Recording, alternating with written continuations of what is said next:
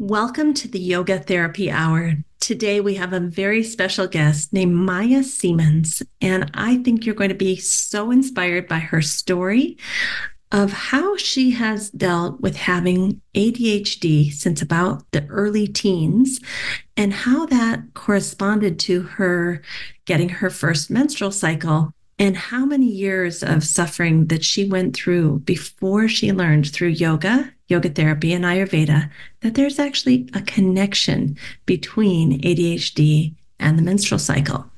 So, for those of you who don't know, usually ADHD has many different symptoms, and it could be that you have lack of focus, although sometimes ADHD has hyper focus too, meaning the things that ADHD people like, they're really absorbed in, but the things they're not so crazy about, they have a very hard time paying attention to those things. So it could be something to do with focus. It could be with impulsivity, interrupting people when they're speaking, or just getting so excited about the thing that they're about to do that they jump in rather impulsively. And in some cases, it could involve some hyperactivity. So this is what we mean by ADHD, also called attention deficit disorder. And it's really interesting to hear Maya's story of how she was diagnosed with ADHD right at the time that she also got her first menstrual cycle. And I'm not going to tell her story, have you listen to the podcast for that. But I think this episode even goes beyond ADHD. For those of you who are thinking, but I don't have ADHD. Yes, but if you've had a menstrual cycle, this episode is going to be so good for you to understand that with or without ADHD, different parts of your cycle, by that I mean the bleeding cycle, the 7 to 10 to 12 days after you're done bleeding, before ovulation, then post ovulation, and preparing for the next bleed. We need different practices, different herbs, different foods at each time in that cycle. And so whether you have ADHD or not, this episode could be super, super helpful. And even those women who are in perimenopause and menopause, I think you can also benefit, because going into perimenopause and menopause is very similar to what we felt that 10, 12 days before we bleed or before the menstrual cycle starts again. So if you had a hard time during your menstrual cycle right before the bleeding, you're probably going to have a hard time during perimenopause or menopause. And I also want to say this episode is for men. Men, you have all the same cycles as women.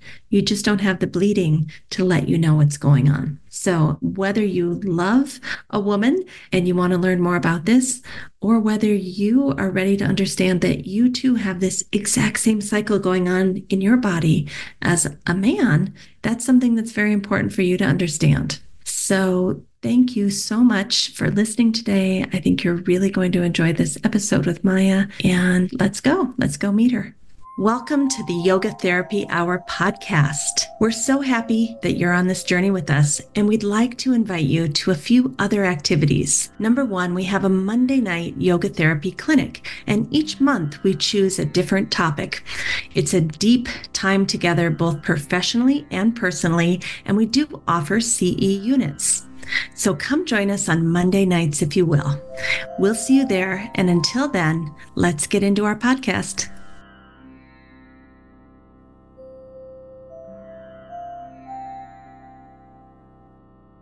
Welcome, Maya. It's so nice to have you here this morning. Hi, Amy. So excited to be here with you. So, Maya, today we are talking about a topic that I just wish all women knew about. And, today we're talking about ADHD and the menstrual cycle and how yoga therapy and Ayurveda can support women who have ADHD. But I think what we're talking about today is actually applicable to all women who have had a menstrual cycle. And I wish I had had this information when I was younger. Yeah, thanks for saying that, Amy. I do think in some ways there's almost a level of grief to deal with, to think back to me as a younger person and the lack of information that I had. So it's sad, but it's also, it kind of like, it's my why. It kind of empowers me to want to do this work and spread this information. Are you willing to tell us a little bit about your story so that we can kind of understand that why better? Yeah. So it's interesting looking back. I was diagnosed with ADHD the same year I got my first period. Yeah. So at that time, there was no correlation. I didn't have a correlation, but I was treated for ADHD and in the best way they knew how back then, which was through kind of providing learning accommodation. So extended time on tests and extra support with organization and medication. So I was medicated on Adderall for most of my life, from the time I started my first menstrual cycle until my mid-20s. I chose to come off the medication once I had established a really kind of strong foundational yoga practice with the support of a yoga therapist. And after having worked for a few months with an Ayurvedic practitioner, I felt I had enough support in my life to go off the medication. And I've been off the medication and managing my symptoms with yoga therapy and Ayurveda. And through that have found that my symptoms shift throughout the month. And so I've learned that tracking my cycle, I've learned about the way that my cycle impacts my symptoms of ADHD. So understanding that connection to my cycle has been a huge part of how I manage my ADHD.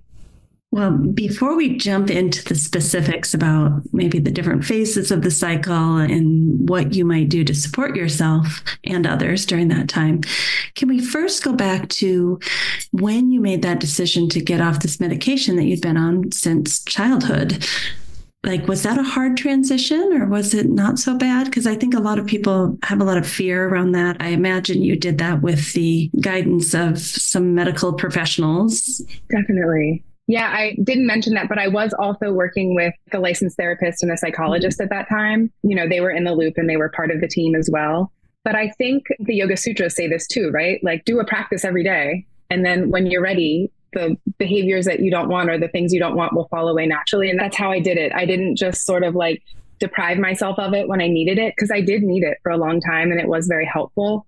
But because I had this daily yoga practice and this way of regulating and all of this information about how my body and mind work through studying with you, through studying yoga therapy and having my own experience with it, I felt like I had enough support in my life and I felt confident that it was the right time. So it really felt in line with my truth.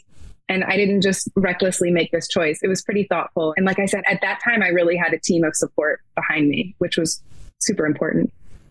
Beautiful.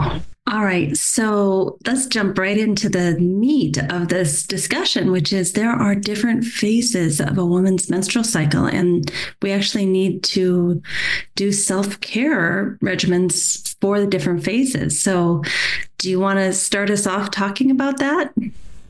Yeah. So I think we all know there's a period of 3 to 7 days where a person who menstruates is bleeding. So there's the period.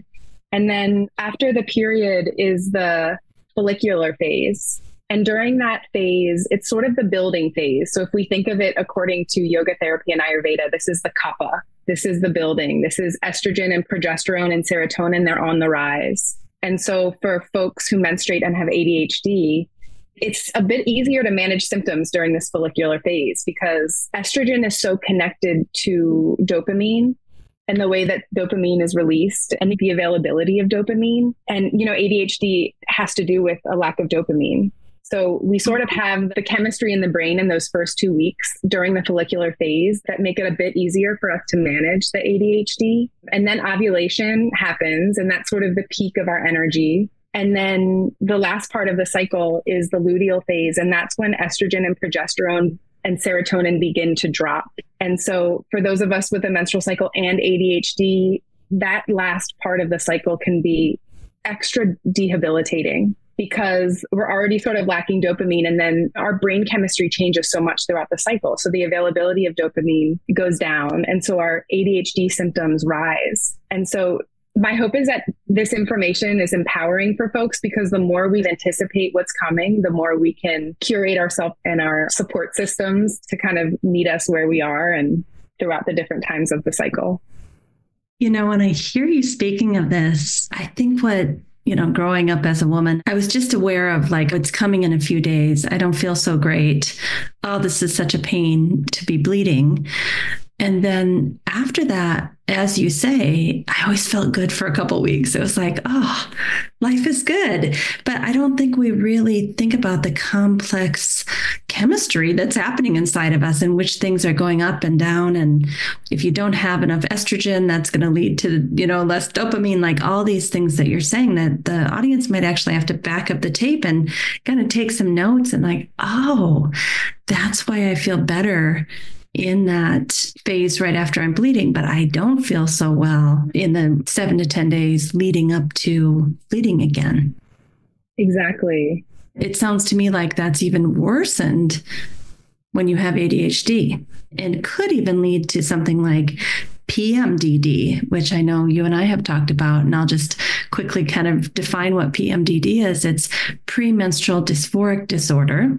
And it's kind of like PMS on steroids. You might have terrible bloating and headaches and breast tenderness in the weeks before your period. But here's the kicker. It also causes really high anxiety, depression, mood changes, and can even make people feel suicidal those couple of weeks leading up to the bleeding again.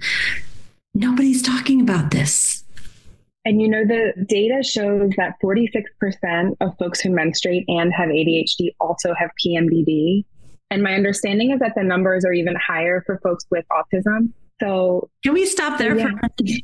I am just learning about this.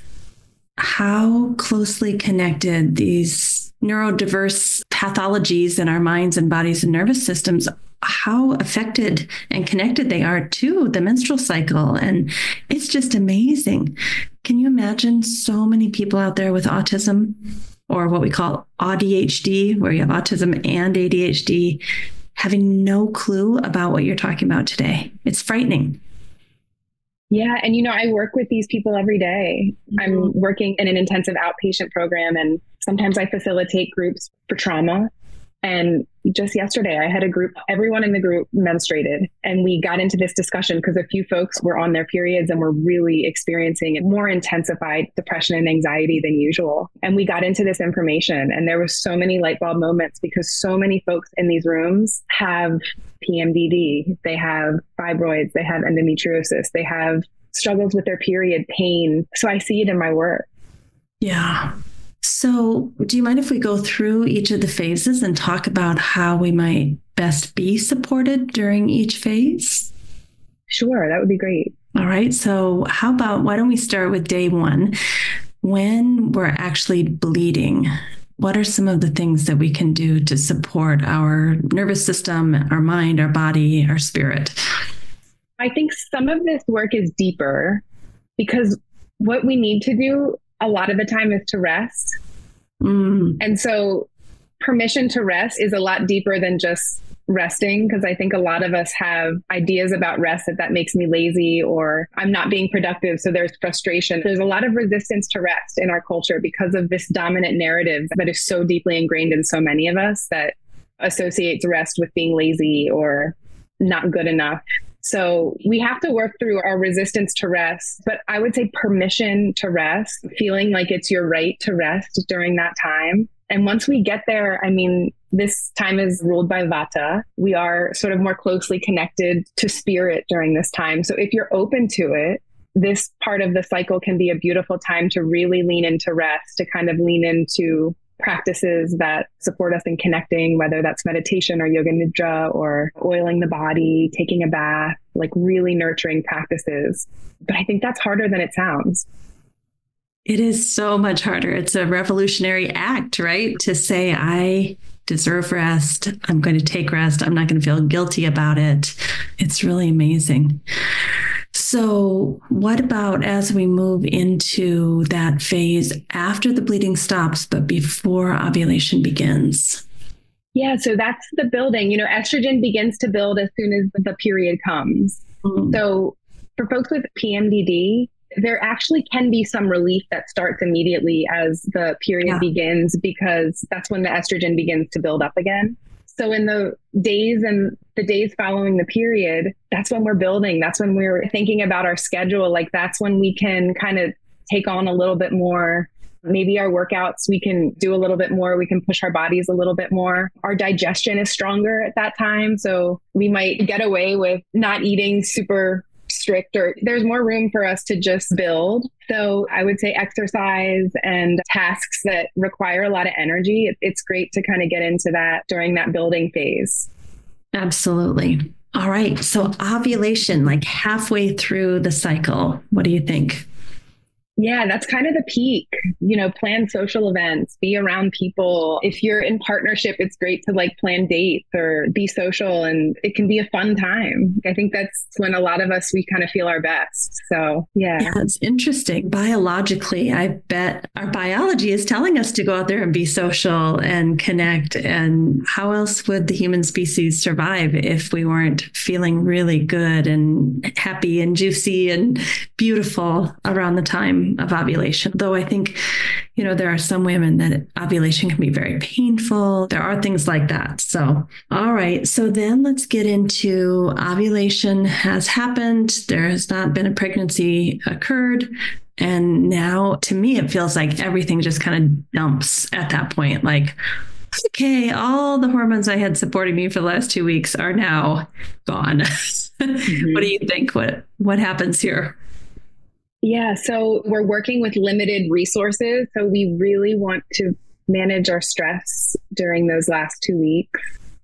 Our digestion's a little bit weaker. So eating at regular times, eating foods that are easy for our bodies to digest. And if you are taking herbs, the last 2 weeks, I think that's sort of the time to get your herbal regimen together and really prioritize your rest and do more gentle exercises or yoga practices. It's kind of a time to think about managing your resources, if that kind of metaphor works for people. But you have limited resources, so we just need to be better at managing it during the last 2 weeks of the cycle. A little more strict with our schedules, making sure we get enough sleep, enough water. I found water was really, really connected to this whole thing, especially in the second part of the cycle.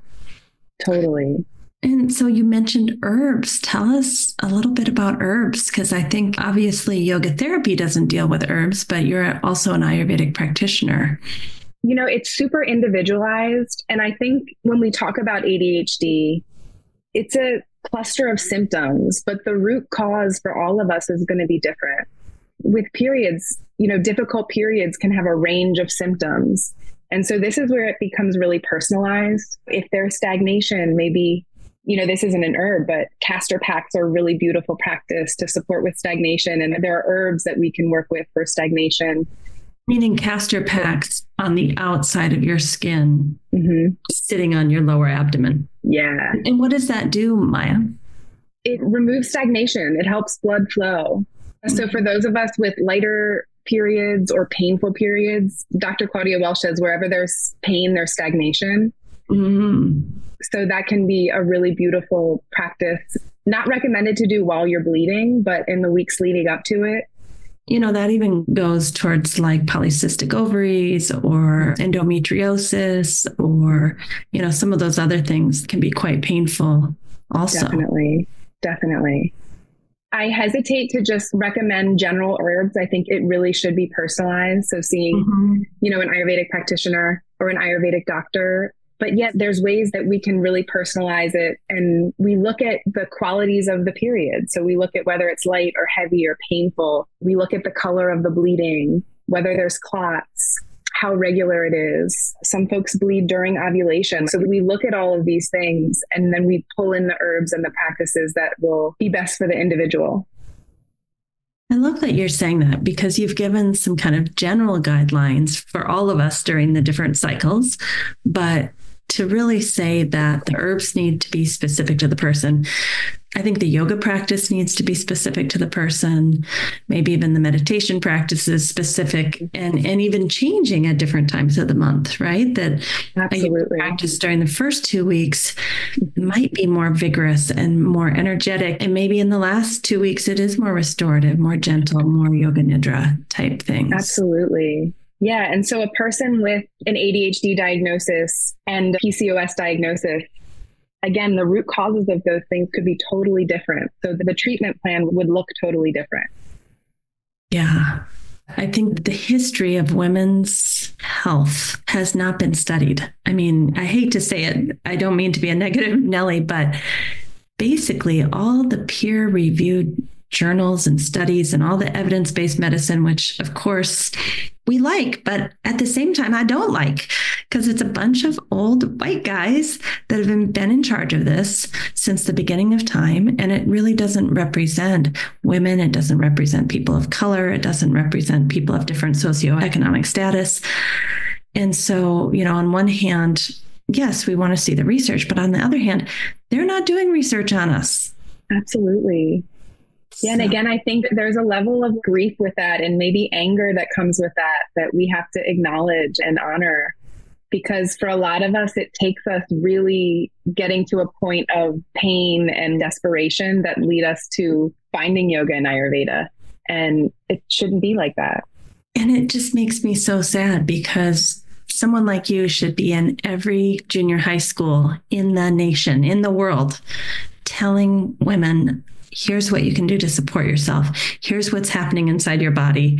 It doesn't have to be this painful. You don't have to feel suicidal ideations. How sad is it that we're not teaching our young women these things at an age where they can use it? Like, I didn't learn about it until my 40s. Right. Go ahead. It can be really beautiful to embrace the cycle and to live in, rhythm and connection to your cycle. I think that's part of my message too, is that it doesn't have to be painful. It doesn't have to be horrible every month, that there actually can be a beauty in really leaning into our rhythms and embracing our cycle. And I want to add, I know this is strange for people to think about, but young men also have a cycle. They just don't bleed. So the men are going through this also, and they have no clue. And women who are postmenopausal, like myself, we still have those cycles, even though we're not bleeding. It may not be the highs and lows that we used to experience. Thank God. I'm so done with that.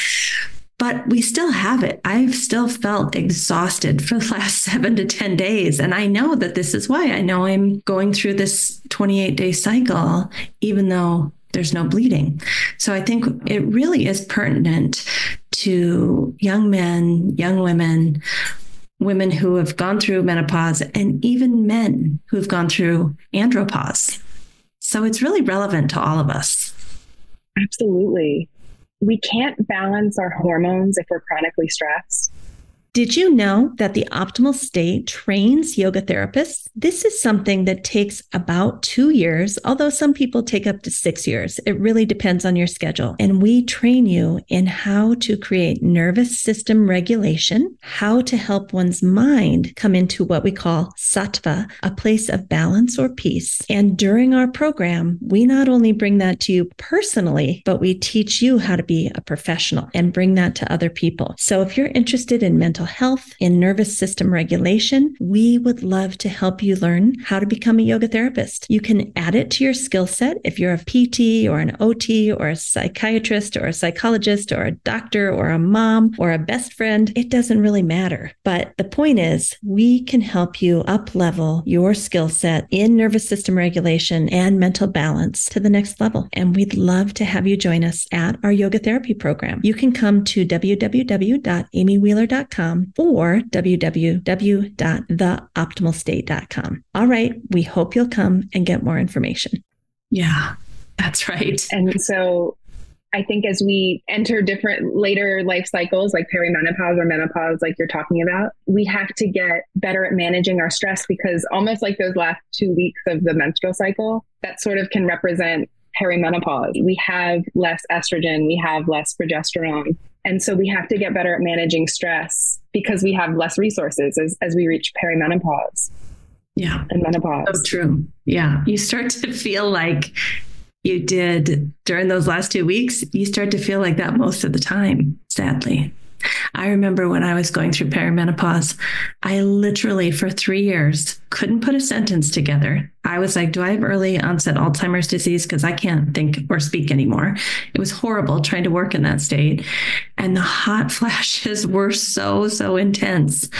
Just horrible. Yeah. Oh, I was just going to say, a lot of folks with a menstrual cycle who are entering into perimenopause, they're getting diagnosed with ADHD for the first time. Oh, wow. Say more about that. And they truly have ADHD. Mm-hmm. Because just like in those first 2 weeks of the menstrual cycle, when estrogen's on the rise and progesterone's on the rise, serotonin's on the rise, it's easier to manage symptoms of ADHD. So for the first half of life, up to until we're 35, for a lot of folks who menstruate, it's easier to manage the symptoms. But as soon as the estrogen begins to drop after 35 and the progesterone begins to drop, less access to dopamine in the brain, all of a sudden these ADHD symptoms are coming out of nowhere. And so this is like a whole phenomenon that I'm seeing it on TikTok.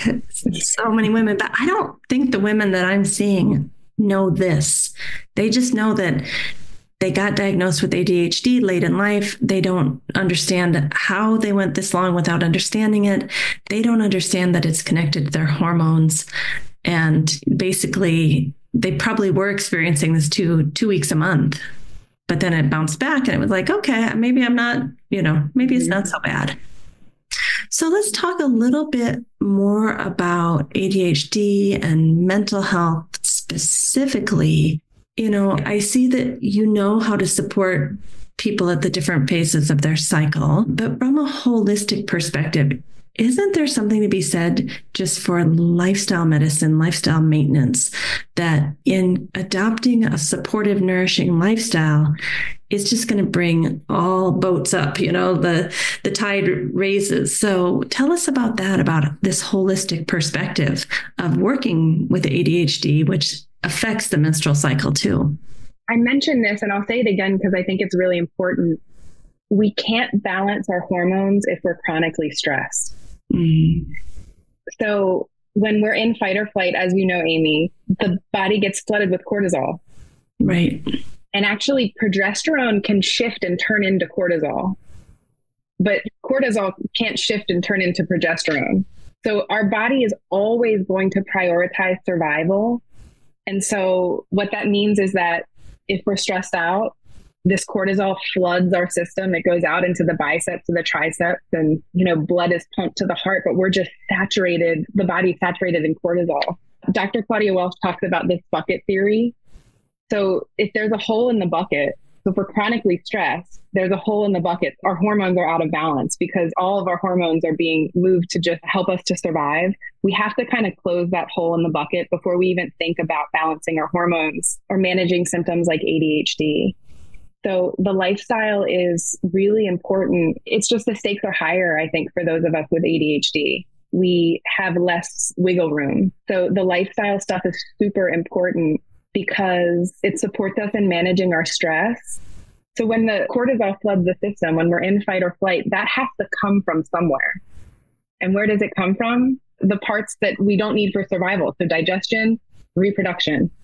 So all that energy that is being put out to help us survive, to help us run away, to move out to our biceps and our triceps so that we can run, blood pumping to the heart, all of that energy comes from somewhere, and it comes from reproduction and digestion. And so in order to support the whole system and doing what it needs to do, we have to close that hole in the bucket. We have to manage our stress so that our reproductive system can work well and our digestive system can work well.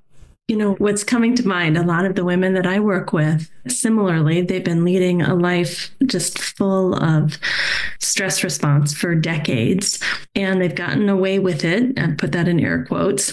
And now it's come to a time where it's not working for them anymore, and it's really affecting their mental health. But that's not what they're worried about. They're worried about the weight gain. So they come and they say, I need to lose weight. I've done everything. I'm exercising. I'm eating well, blah, blah, blah. And they can't lose weight. And it's because of the cortisol. And most of them aren't as concerned about the mental health. They just want to look a certain way. But I try to explain to them, and I'm sure you've worked with clients too, that look, your weight, your mental health, and your cortisol are all connected. So let's really seriously think about trying a new lifestyle, which is hard because they're not as productive. They can't get as much done. They can't be running 14 hours a day.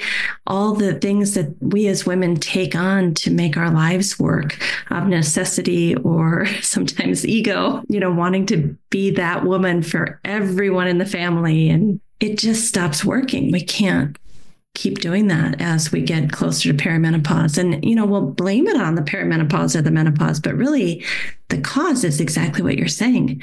We have been living a stressful life for too long. Yeah. So the healing becomes about honoring the pace of the body. For someone like you just described, that can feel like a full death. Yes. That is so hard for women to comprehend. They want to keep doing the same thing and expect a different result. Yeah. And I think, there's belief systems behind this. That's why this work is so much deeper than just prescribing you herbs and prescribing you a rest practice and prescribing you a yoga practice. Like, we really have to sort of get deep into the belief system about why you are overexerting yourself and pushing yourself beyond your capacity and holding it together for everybody else in your life, and why it's so uncomfortable to slow down and just sort of honor your own limits. There's an underlying belief system that's driving that we have to explore in order to really transform, I believe.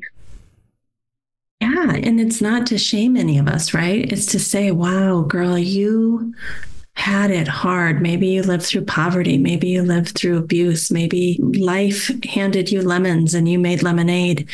You did it. You did the best you could, but we can't continue this survival thing that you've got going on. Yeah.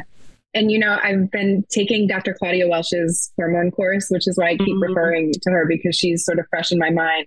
But one of the, you could say, like, the medicine that she invites us to think about for balancing our hormones is look at your life and stop doing one thing you hate every day. Take something out of your life that you hate, because that's stressful, right? Yeah. Like, again, that's sort of treating the cortisol, but doing things we hate, doing things that are not in alignment with our truth is stressful for the system. Yeah. So maybe we can also, that's an invitation. It's so hard all of us. We think we have to do those things. We think there's no other choice. Our perception is, well, I'm stuck here, so I have to do this. And there's a lot of wiggle room around that, depending on what we're willing to give up. Right. But it's so interesting because, again, we think that it's like, okay, just give me the perfect practice, or just give me the perfect herbs and give me the diet, I'll follow it. It's really like, from moment to moment, are you living in connection to your truth? And that's deep spiritual work. And that's not maybe where we start. But ultimately, when we think about balancing our hormones or treating something like ADHD, for me, that's what it comes down to. That's so beautiful. So beautiful. And I think that's the work we don't want to do, right?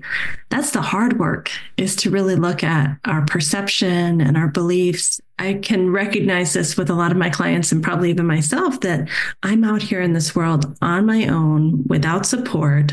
I got to get it done. If I don't do it, nobody else is going to take care of me. That whole belief structure around the weight of my life rests on my shoulders. Mm-hmm. And I think we're not meant to do this healing work alone.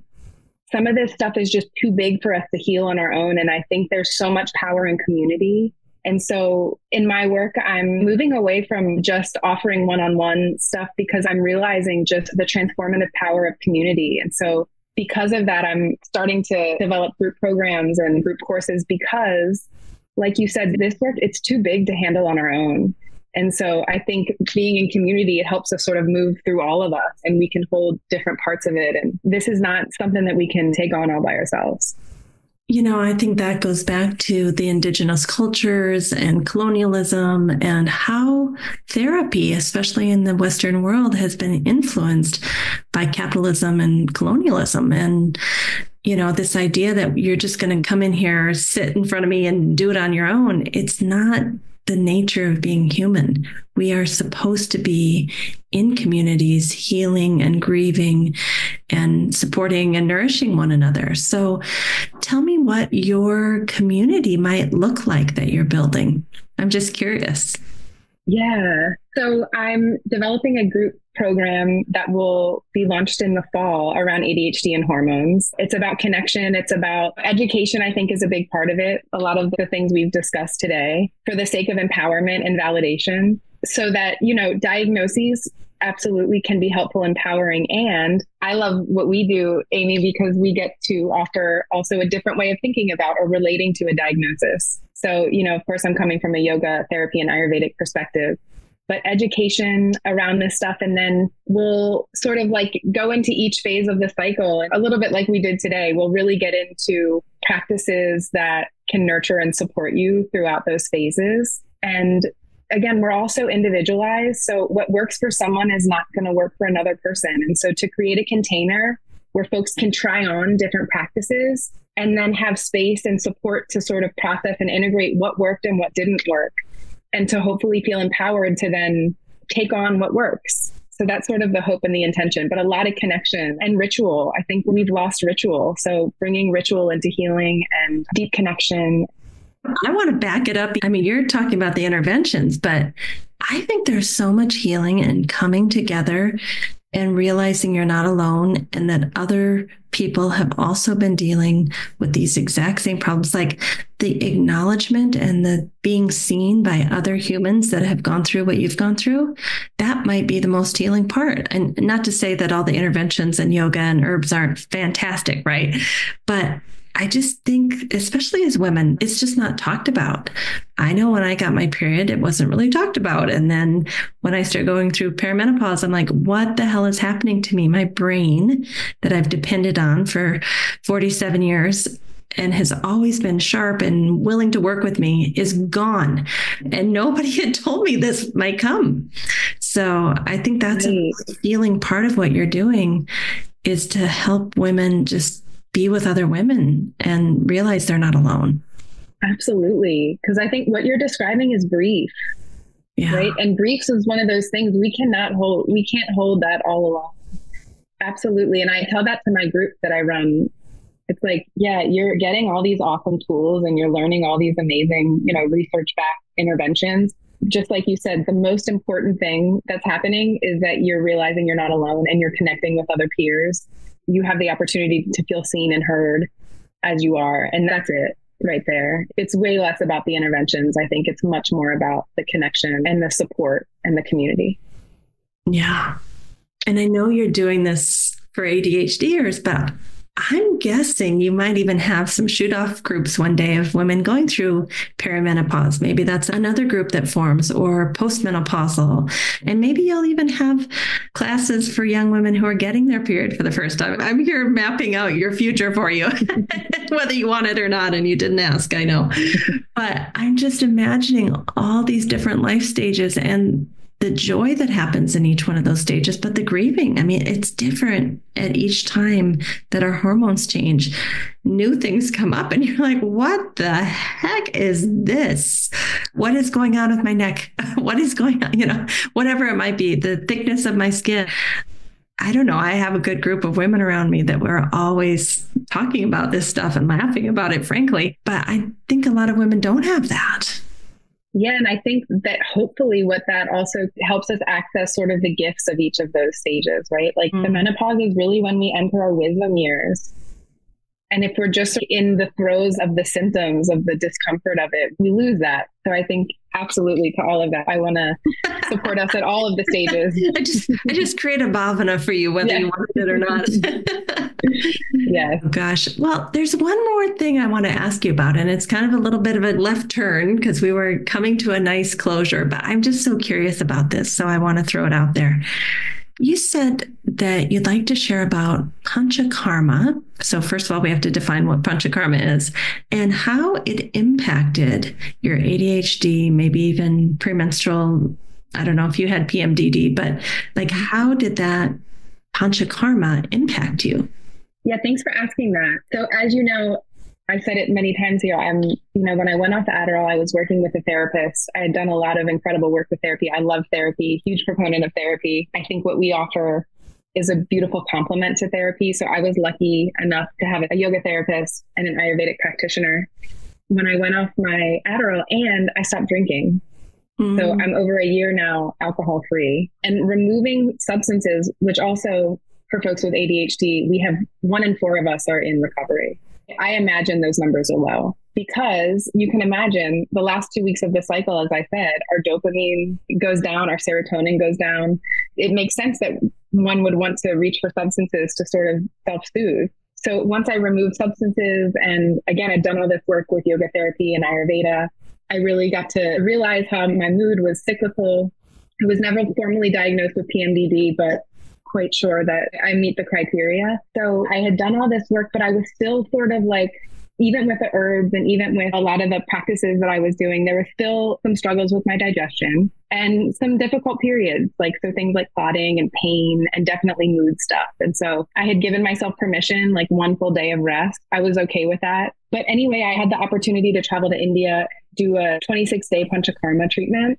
And so Panchakarma is an Ayurvedic, I think it's even considered like a surgery. That's sort of like language that they use, but it's a really powerful Ayurvedic intervention.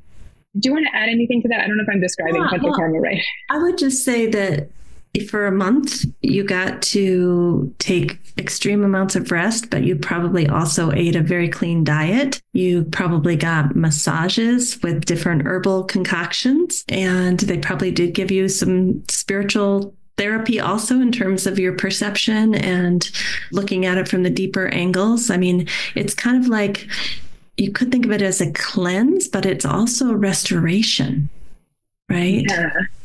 That is exactly what it was. So we ate at the same time every day. And again, despite me knowing this, Amy, I know we're supposed to eat. Like, I know. That was the first time I've ever done that. And I was doing it is a whole other thing. That was one of the most mind-blowing things or takeaways from that is like eating at the same time every day is so powerful for my digestion and my nervous system. So we ate at the same time every day, super nourishing, easy to digest Indian food, and lots of body work, lots and lots of body work. So like warm oil being poured in a rhythmic way over your body with herbs specifically for you. There was, did you have more than one person massaging you at a time? I did. And I think people think, oh, that sounds so amazing. I have to tell you, if you do it every day, you can get very sore to have multiple people doing really deep tissue work day after day. I don't know how you dealt with it, Maya, but my experience was like after day 3 or 4, I'm like, I don't want any more massage. It hurts. Did you have that experience? No, this was really gentle. Like everything in this Panchakarma experience was really gentle. I would say the uncomfortable part about it was I had never felt that relaxed in my life.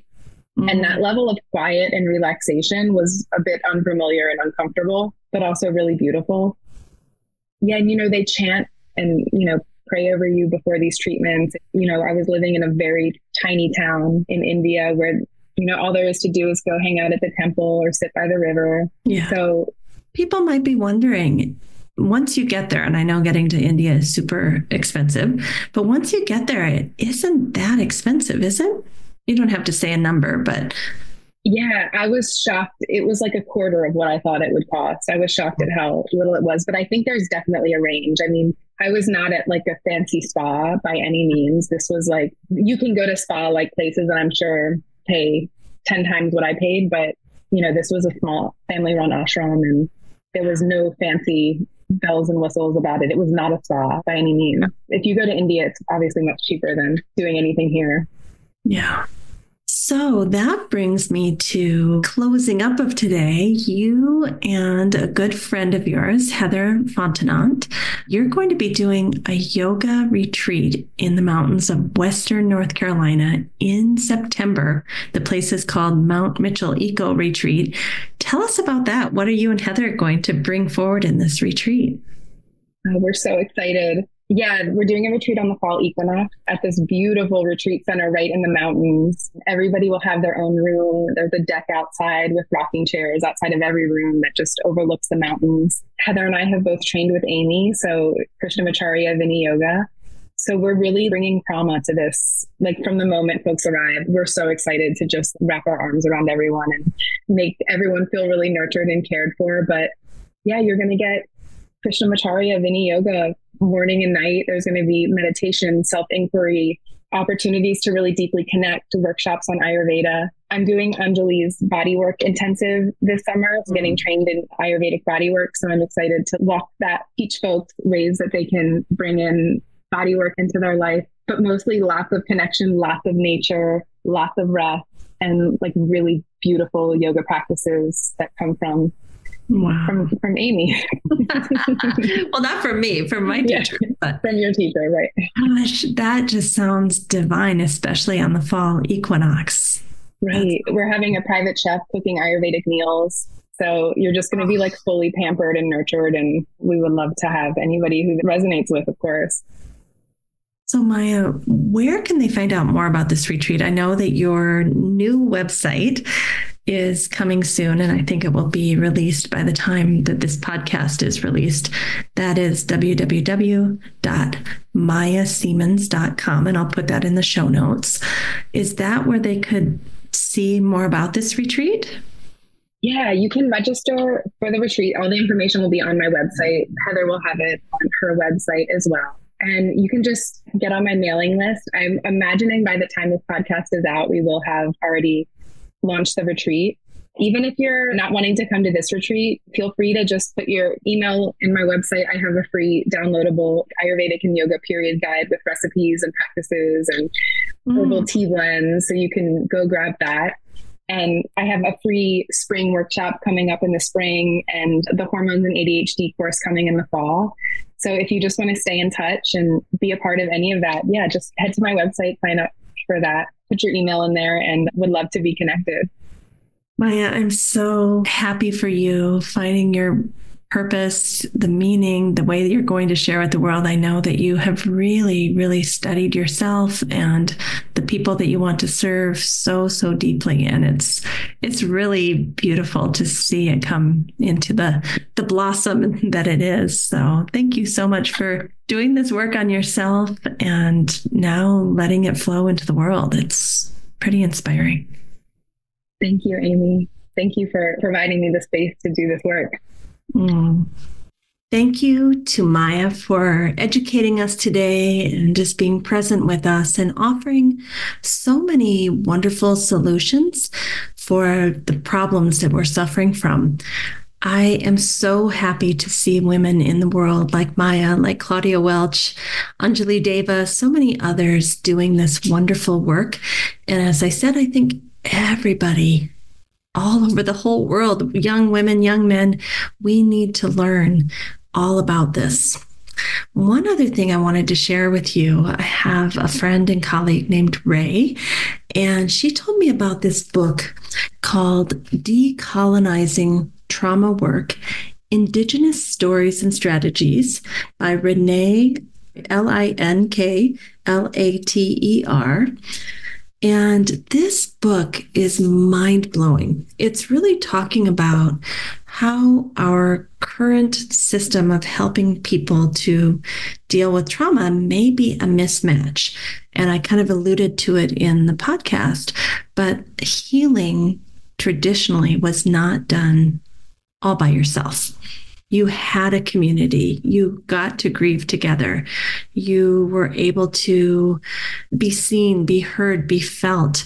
You were able to connect with others who were also having those same losses. And that is how we heal from trauma. And there's so much more in this book. My mind is blown. I think everyone needs to read this book. And the way that it relates to our conversation today goes back to this kind of new trend that I'm seeing in yoga and yoga therapy, that we're starting to want to have these communities and these healing groups. I know my Monday night yoga therapy clinic is packed. It's an online yoga therapy clinic. And I am overjoyed with how many people want to come together on Monday nights for about an hour and a half and really heal, do this deep healing work together. So I'm seeing this trend with our Optimal State students, but many other communities out there are doing it too, where people are deciding that healing happens in community. It doesn't happen as well individually. Not that we can't do our individual work too. So I just wanted to say that, I was making a yoga nidra tape last night for an individual who is healing with herself, but also within a larger community. And it was really beautiful to create a Yoga Nidra tape that could include both of those aspects. How do I do my own internal work that needs to be done? But how can I also connect to a community that's all of those people are also doing their internal work, and then we come together and share. So that was a really fun Yoga Nidra to create along these same lines that we've been talking about today. So I hope some of you will join Maya with her community that she's creating and maybe even go on that retreat. That sounds divine. So thanks for listening. It's been a pleasure to be with you all, and we'll see you next week. Thank you for listening to the Yoga Therapy Hour each week. We're building a community here, and we'd love to hear your ideas about how you would like to build more community with us. Feel free to email us at welcome@theoptimalstate.com and give us your ideas on ways that we could be of service to you and build more community. We'd love to hear from you. Again, welcome@theoptimalstate. All right. Have a great day. We'll see you soon. A special thank you to our team here at Optimal State. We are truly a global family. George Mantuan, one of our executive producers. Adam Satchel, senior media producer and sound engineer from the Philippines. Krishna Panchal, a producer from Canada. Modupe Abdullahi, who does the show notes and is an editor for us from Nigeria. And Peter Morley, who wrote and produced the music for this show, who lives in Australia. Find more about Peter's work at www.zenmusic.biz. Thank you for listening. We'll see you next time.